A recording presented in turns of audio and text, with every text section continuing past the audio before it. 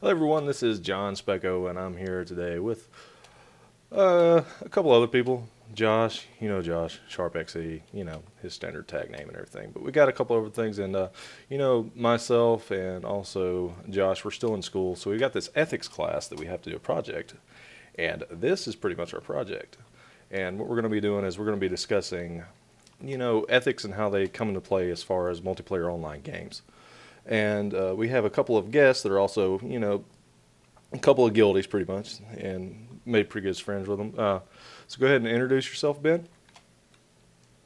Well, I'm Ben. I'm 31 years old. I am an attorney. Graduated from law school back in '08. I currently work in the business world when I have to, doing retail property development. And I met these guys playing Star Wars: Old Republic, and it's been a pleasure playing with them, and I'm happy to help them out here. Alrighty, awesome. What about you, Carl? Hi, yeah, my name's Carl. I am also 31 years old. I've been good friends with Ben going back all the way to college. I am a MD, finished a residency in internal medicine this last year. Intensely dissatisfied with my career, and I'm currently trying to go back to law school. Nice. And Josh, just so everybody, since this is going to be up on my YouTube channel, just do a quick, hey, this is me again. Hey everybody, it's Josh or Sharp XE again. You know me just from I play with Specko all the time, pretty much with every game we play. So it's just joining you guys again. Awesome. So yeah, the whole discussion as far as this goes, this is for an ethics class. So pretty much we decided if we're going to do a project, it's going to be about something we're actually interested in, and came up with the idea of discussing the online subculture and how the ethics have kind of evolved around the subculture of online gaming, and even more granular would be multiplayer, massive multiplayer online games. So MMOs like, for example, WoW, Rift, and this game that you're seeing right here, Star Wars: The Old Republic. So there's a couple things that I've noticed, that there is a set of kind of, unspoken of ethics, sort of things like it's not acceptable to really be that jerk. It's not. And in this world, even with other multiplayer games, there's something called trolls.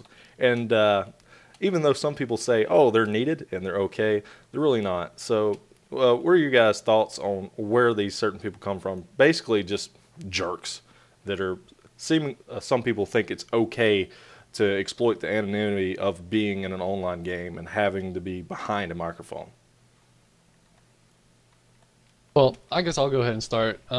Personally, coming back, I think people realize that just having the anonymous feeling and being able to just throw all your personal morals and ethics out the window and being able to break them, it causes people to actually be that jerk or be that troll. And I guess it maybe just gives them a sense of satisfaction since they can't do it in the real world, because it doesn't really have any kind of personal repercussions as far as the real world goes. Well, that's interesting, but I would say that some of these trolls that clearly don't abide by any general set of rules or ethics that we would generally think of as acceptable. I mean, these may be the same antisocial people that are freaking a-holes in the real world too. And while I agree that that there's a much lower threshold because of the anonymity that online games give you to break what society holds as a generally accepted social mores, that there are still people, some of these people are the same jackasses that are spray painting buildings and vandalizing cars in the real world. I totally agree with that statement, but how many of those actually have the money to go out and play online games if they're constantly being in trouble with the law? But I mean, Yeah, I agree with both those comments. I think that first of all, as a basic presumption, we can say, well, obviously whoever we're talking about here can afford to play online games and be involved in this stuff. But I think as a general cross section of society, you're going to get the same percentages of people who are jackasses and the same percentage of people who are going to be trolls, no matter what. As you do in real life. Now, the threshold is somewhat lower because of the anonymity that these games provide.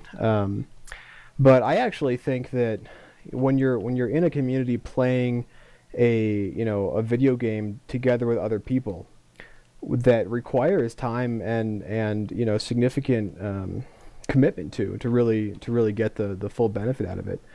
I think that you actually see a higher or a lower percentage of people being trolls like that than you do in other areas where we have anonymity. Like, for example, look at the posts you see at the end of any news article online. I mean, that is completely full of 99% of people being essentially trolls, because there's zero commitment to it, and yet there's a ton of complete anonymity. Whereas in this, in a game like this, it's a little bit less, I think, or a lot less in a lot of ways, full of those people, and much more concerned with the kind of ethics you guys are talking about. Well, and it comes to the fact that it is a persistent world, and there is something to a persistence of your reputation in the gaming world, as opposed to just some random throwaway Reddit account, or some random post at the end of a news article, where truly once you finish typing that sentence and hit enter, that person ceases to exist. Because there is a persistence of your reputation, there are some consequences to your action, significantly lower obviously than in the real world, but people remember when you're an ass. Yep. And I think the other important factor is that most people play, I know all of us do, but most people play these online games because we're looking to enjoy ourselves. I mean, the whole point is to have fun. And I think a lot of us find we find fun much more readily when we deal with other people like human beings, as opposed to like, anonymous, digital avatars that we're never going to actually have to interact with. Now, what would you say I've heard the argument before that people are naturally, for lack of a better word, and also using in kind of a quote, people are naturally evil. Okay, you've heard that before. Even going into the DD approach to ethics and where they come from. Be that from a religious standpoint or any kind of branch from that. That people are naturally that way. Would you agree with that, or would you be opposed to that in saying that if people are given the chance in a setting like this to where they have that anonymity, to where they can do things that they wouldn't normally do, do you think a person that acts out their life in a completely ethical way would be that much easier for them to reverse that in this setting? Well, it's certainly easier for them to do so, and I think the fact that it is so easy, and that not everyone does it, kind of points to the fact that while human beings, by our nature, whether you want to talk, I mean, not that this encompasses whether it's a divinely inspired nature or it's just a totally natural human nature, but whatever it is, there's something more than simply looking out for ourselves and doing the thing that's easy or that has the least repercussions. Because even in these games, I've seen enough people spend actual time trying to do quote unquote the right thing, that there's something, it seems to me, rewarding in and of itself. And as I said, rewarding in this sense, I mean, like, it makes it more fun for us to do, which is the real reason we're all here playing. Yeah. And also another thing we kind of touched on before, not in this talk, but things we've talked about before. I mentioned the unspoken ethics. However, there is one thing that's really prevalent, and almost you can't go without seeing in MMOs, with massive multiplayer online games, is the structure of how guilds work. And there's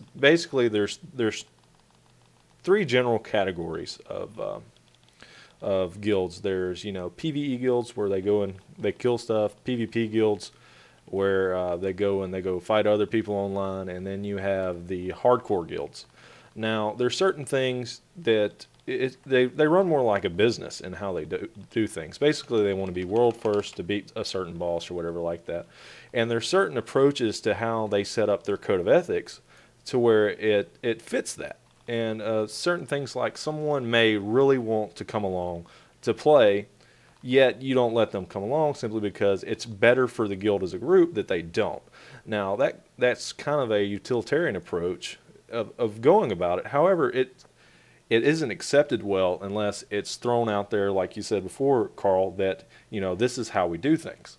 And that's kind of the way that, ethics in themselves, even in a micro kind of subculture, and that even though it is a video game and it's just pretty unorganized and it's just people playing with each other over the internet, things like that do come up. And it's pretty cool that it gets to that point. However, it's kind of funny how sometimes people can actually bypass, a set of ethics depending on their skill set.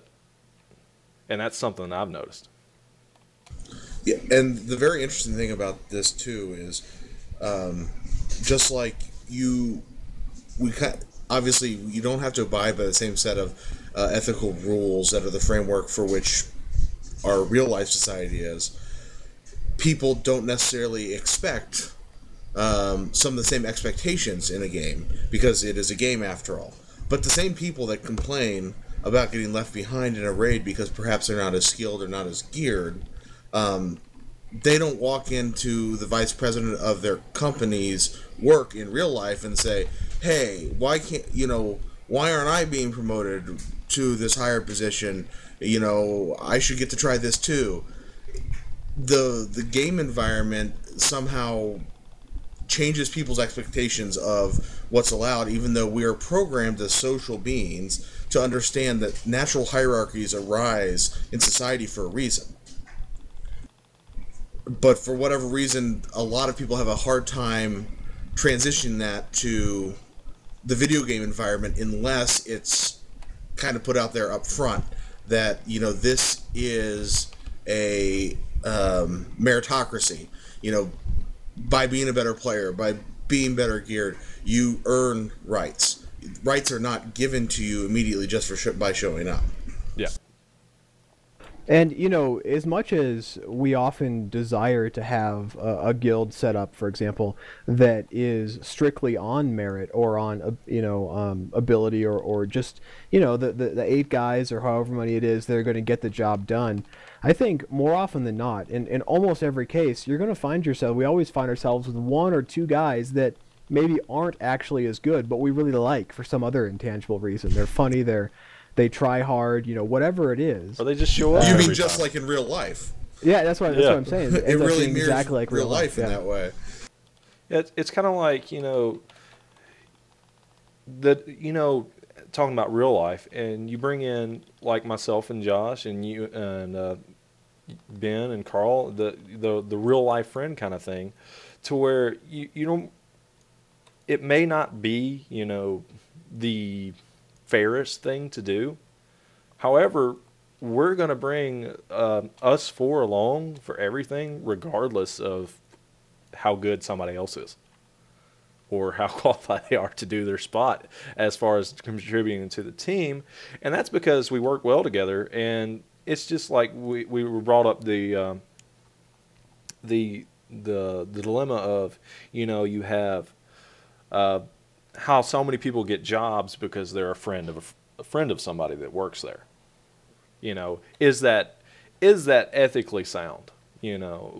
Well, to me, you think about certain things like your friend that you've known for a while. That person well enough to know whether or not they're going to show up on time, whether or not they're going to do stuff, and whether or not they're going to lie to you about, I didn't get this done because of blah blah blah blah blah blah blah blah blah. But you have somebody else's out there that their qualifications. However, there's certain things that you don't know about them like that. So you're kind of, instead of going on their word, you're also, with a friend, you're going on your word. And also, not only there are things that you know about them, there are things that they know about you. And there is something to be said for the synergy between people that know how each other play. And so even if maybe statistically, numerically, they don't look quite as good on paper, the fact that you know that this small group functions well together, just like in real life, it sometimes trumps the actual numbers. And it makes it, in my opinion at least, perfectly ethically sound to bring someone in that you know that you work well to get together with, that you know you can get the job done with, over someone that maybe on paper looks better. Yeah. For an example, this is a real example. I work for HCA Hospitals. I'm a SQL DBA. And I started off there as a long-term, full-time intern. It was the only position at the company like it. Basically, they needed something done, and they wanted to bring in somebody that wasn't a summer intern, that could actually do the write code and everything.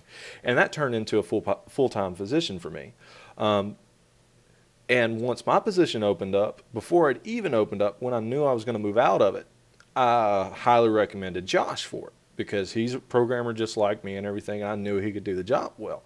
I know I've got a couple of ill remarks about that, me immediately recommending him rather than anybody else. And it's because it's that situation. And I really don't, as you know, as a corporation and how big HCA is, they knew that's what was happening, yet they encourage it. They encourage you to bring friends to into the work environment, simply because they go for the the cohesiveness of the workforce, where it's not all the fake corporate feel. So I can see where you could say that it's not fair, ethically unsound, and that it's in some respects, although you have to remember that the whole field of ethics is theory, other than you have your universal truths. Yet sometimes those can even be debated. Well, at the end of the day, I think that ethics, if we're talking about ethics, we're talking about some kind of recognizable system that most people, that everyone can at least understand, of what is right and wrong, what is acceptable, what is not, those kind of standards upon which we base all of our society. And whether that society is society at large, where we work, or whether it's in a video game, I think that what I was going to say is, I don't think that either of those examples you just gave really necessarily would violate anybody's ethics, right? Because believe it or not, like it or not, we don't live in a strictly utilitarian world. Correct. We live in a world that goes way beyond that. And I mean, I actually think that's for the better, but and if we did, then you'd be right. There'd be violations of our ethical code, because, to recommend somebody just because we liked them, wouldn't be a very good reason. Even leaving aside what Carl pointed out, where sometimes you will work better with somebody that you like and all that. But I mean, really, if it was strictly utilitarian, it would just be, this guy can get the job done faster and better, or not. But that's not the world in which we live. And the cool thing, I think, about online video games, the reasons I find them so compelling and interesting, is that they do, in a very real way, mirror the real world. So we do end up with these same considerations for things beyond strict utilitarianism. This guy's fun. I like this guy. Or I really admire the fact that this guy works his butt off, even though he doesn't actually perform quite as well as somebody else. Yeah, it's like in an old group that we ran with a few years ago. We had a member that she was just horrible, just an absolutely horrible player, and we had to carry her and basically babysit her through while we played and walk her through exactly how to play. However, she did more for the team than anybody outside of whenever we were running scheduled events. She would go do all the stuff that nobody else wanted to do, as far as farming up mats and everything like that to make things for the group. And as a result of that, we tolerated it for a really, really long time. Much more than I think we would have had she not, because there was another person in the group that was just as bad, yet he didn't contribute in any way. Therefore, he was gone in a couple of weeks. And he was a really nice guy, yet just being a nice guy doesn't always cut it. And even with, a work environment, we've had at work, we've had some layoffs of people that yeah, they were really nice people, yet they really didn't do much of a job. And that's kind of where it comes out to. And I don't see that as wrong in any way, maybe unfortunate. However, ethically, yeah, like I said, I keep saying it over and over again, ethically sound. Well, and I think you pointed out a very important distinction there. You know, are we judging this person on this one narrow characteristic or their overall contribution to the society that we built in this game? Because as you said, she wasn't that great running raids, but she contributed. She contributed to the society enough in a way that made her still a worthwhile member. So I think you're on very solid ethical grounds that she was a useful member of your team, because we're looking here at a much wider picture than one narrow area of performance. So it kind of comes off as a little bit of a balancing act, in a way, because it seems like there's really no perfect, this is how it is. That's how it is with pretty much all moral standards or ethics. I mean, it's all personal. When it actually comes down to it, it's all pretty much what you believe is right and wrong. Well, I think to point out that it's a balancing act is very, very true. And you look at any guild advertisement in any game that's ever existed, and one of the first things people say is, "Oh, this is a no drama guild," right? And that's because this whole concept of drama is a very real issue, and it's just as real, in fact, even a little more real in online gaming than it is in real life. But it's always there. I mean, you take any group of people, you take 10 or 15 human beings, put them together in any situation, there's going to be drama, because that's what human beings are. Is you have people that don't always get along for various reasons, and who don't always see eye to eye on particular definitions of ethics and what's right and wrong and how somebody should or shouldn't be treated. We might all generally agree, but even amongst the four of us, I'm sure we could come up with some things where we could look at the same situation and come to slightly different conclusions. Yeah, it kind of comes back to how to be treated. It seems like a lot of the way that it goes is, we have the golden rule, and it seems to be applied almost everywhere. Although, like I said, this is a gaming community, so it doesn't always work that way, because you have, the outside world that may take away from it. Kind of like Carl here gives the guild millions and millions and millions of credits. Yet Josh here gives none. Yes. And but that doesn't hold anything against Josh. It's just because Josh doesn't spend the time to do credits. Yet Josh always shows up for ops. Even if it is a couple minutes late because he got a new computer and can't figure out the sound card. But I don't see it in any different light. So there are certain things, like we have it set up. We have our own guild rules, and some of the guild rules are basically fleshed out the golden rule, And a couple of things that were kind of added along the way is where if somebody says something to offend you or something like that, kind of shrug it off. People are going to say things that you take the wrong way. But other than that, I mean, all pretty laid out there. And I don't really have much else about it on my end. And not just laid out there, but laid out there up front that people are aware of, that you're setting the framework ahead of time so that they can build their expectations around that framework. Because that's just like in society, in real life, you're brought up, that there are laws, that's the framework that we as a society have agreed to live by. And that kind of sets the expectations you have as an individual living in society. The same thing happens in the online games and online guilds. Yeah, and go ahead, Josh. I was going to say, going back to, I guess, just the people that, that will follow your guild's expectations and rules, being them unwritten or not.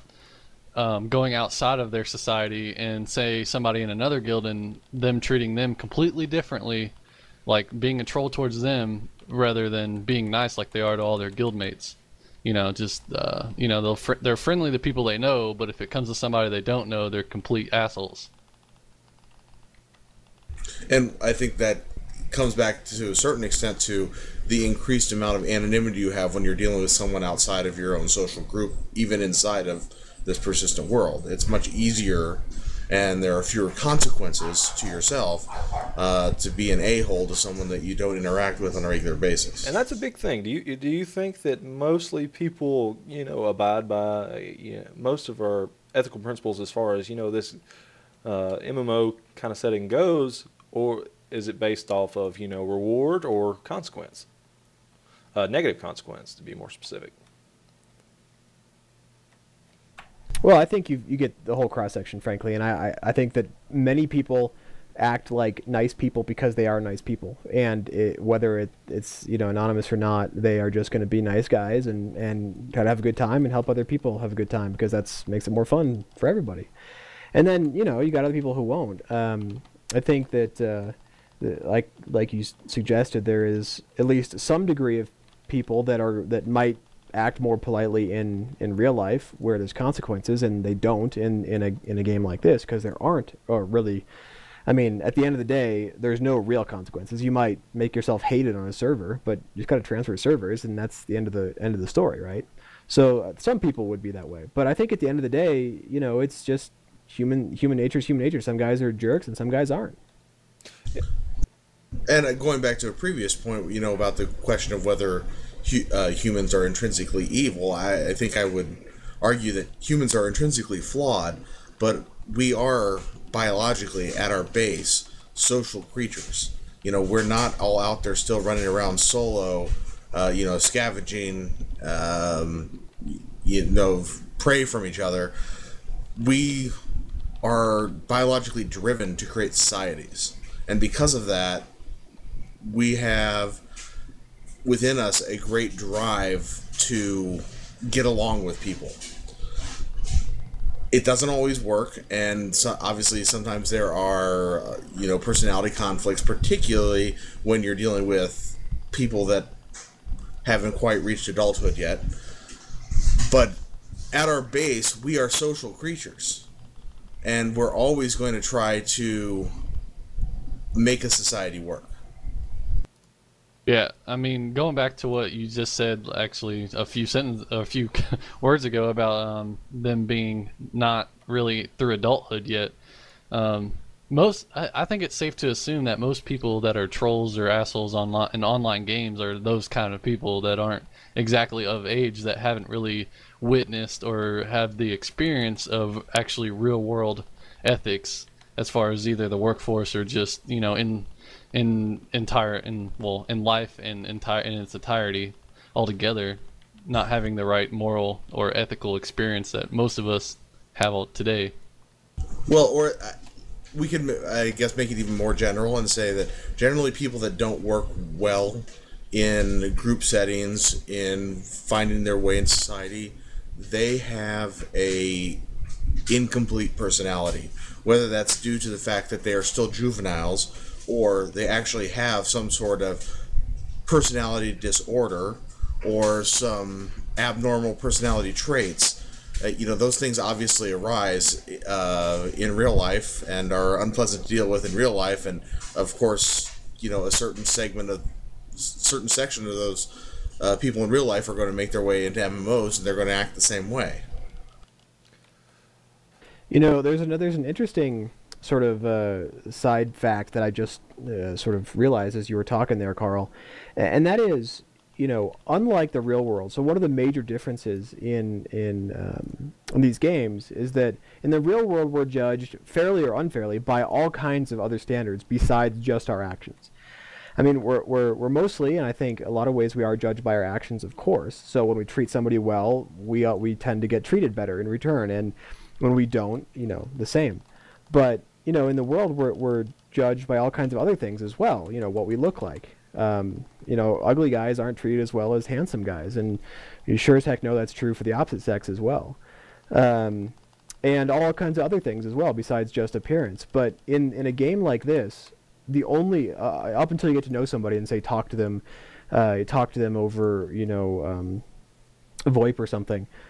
The only way to judge anyone in this game is by their actions, because you don't know anything else about them other than their actions. And I think maybe that is one of the reasons that ethics have become so important for people who take MMOs seriously, is that at the end of the day, that's all you have, as opposed to real life, where there's a variety of other. I mean, a winning smile gets you nowhere in this game. Yeah, and another thing is about, only being able to judge somebody by their actions. There's also people out there that will just judge, just to judge you, even if they don't even know you or haven't seen you in, playing at all, or they do not have any actions to judge you off of. They just simply look down on you just because they automatically think they're the better player until they see you. So, I mean, you have to look, I guess you can look at it like that as well. And I'll agree with you both that mostly we are judged by our actions in the game. There is one small correlation to, the good-looking guy, or, the good-looking girl, or the person with the big house or the great job. Gear. And honestly, that's gear. Yep. And to a lesser extent for a while, level.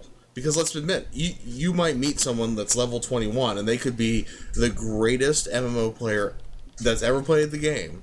And 90% of the time, you don't give them a second look, if they're in chat, because they're level 21 looking for a guild. Yeah. Yep. And oh man, I lost track of what I was going to say. Dadgummit. Well, I just would like to point out there, Carl, that you're right in that respect, but I think that the bigger point is that other than maybe not having played the game as long, which that level equates to that, and the quality of gear equates to that, but you know what? Quality of gear, is one thing. I mean, what do we look for when we look for players? I mean, clearly a guy who is really well geared is great, and he's definitely gonna go up in our estimation, but that's only the first step, right? So you're right in that it's not just about a person's actions, but there are no other biases built into a game like this. I mean, it's a truly True, absolutely gender true. and racial neutral world, and for that matter, education neutral for the most part, unless you, cannot put a sentence together. But I mean, look, we play this game with people who hardly even speak the same language as us, which is pretty impressive, I think. Absolutely. One of the other interesting points that I would bring up about the gear issue, and it kind of being the, kind of way that you judge someone's social strata within the game, though, is one of the things that I found interesting about MMO societies would be what happened in World of Warcraft when they added the gear level issue. Because fundamentally, they thrust upon the entire community that played that game basically a new, ethical framework that fundamentally, this new gear level issue is right out there in your face, a number staring you, by which you're going to judge people. And I just found it somewhat interesting that kind of ad hoc, they just threw that in there at people, and kind of fundamentally changed the way that a lot of the communities on all the servers worked. I'd be interested to hear John's idea on what that did to communities and how that affected the ethics in the WoW communities at the time. Well, it went from the point to where, it was partly based off of gear, yet not completely. You were focused on skill as well, and then it kind of morphed to the point to where that if you did not have a certain level of gear, you had zero chance unless you were in a guild to do anything. And this was, it got to the point to where people wanted you to be overgeared, to where they preferred someone that had a lot more to compensate for them sucking. And it took away from the skill side of things and turned more things into a grind. So it kind of goes along the lines of, not being able to, be in some club, like a golf club or something, depending on how much your income is, not whether or not you can afford to get in or you can even play golf. That's how I would compare it. in ways, it made it to where you had a smoother experience if you were already there. That way, you didn't have to worry about somebody you having to take up somebody else's slack. But it completely backfired in the way that it created a very arrogant and know-it-all community. Well, and the thing that I just found so disturbing by a lot of the changes that happened in that game is you had literally tens of thousands of these little microcultures that had grown up that had their well-established rules and expectations for people, and Blizzard came in and fundamentally changed the rules on how everything worked, and just changed the landscape of all these little micro societies that had developed over the course of 5-6 years with one fell swoop. And it's unfortunate, however, it's one of those things to where people kind of overlook, the big picture, like we were talking about before, not how it's not really okay to focus on just one thing. You can't just, it's not black and white. It's a gray area with everything. And that's where people try to turn it into a black and white thing. Unless you have I can't remember the gear scores, but unless you have, item level 367 all and above, you can't play. And that's how these games are. It's basically, there's nothing to do other than, run stuff with other people. It's a multiplayer game. And that's the same way. And even kind of straying off into, the kind of Call of Duty culture that's formed, which is rampantly overrunning everything else. And the mindset that everything, and the way, people are respected and can bypass certain things that are not okay based off of gear level or achievements or stuff like that. In these games, you also have the people that can be complete and total douchebags because they have a high kill-death ratio. Stuff like that. And I do see it a lot worse in those other games. I think that's mainly because, it's every man for himself for the most part. There really isn't as much of a need for being in a guild or clan or anything like that in any other game other than an MMO, from my experience, as far as being in a shooter or something like that, a multiplayer game, because you only need yourself to play and have fun or to just be slightly competitive. However, in this setting, you're required to work with a group, and groups are guided by ethics. And just playing by yourself in a shooter, you can go in there and scream at everybody and team kill everybody on the team, and there's really no consequence other than them team killing you back and you getting booted from the game, and you can just jump right back into another one. Unlike in these games, they incorporate penalties. A lot of ethics also are built into the game, like leaving a war zone or a battleground in WoW, just ninja leaving and leaving everybody else to where at a disadvantage as far as numbers goes. You get a penalty to where you can't play again for, say, 30 minutes or an hour or so. So I do think that, even though, we bring a lot of these rules and guidelines that we go by into the games, I think that a lot of them are also built in. Although in some games, not as much as they should be.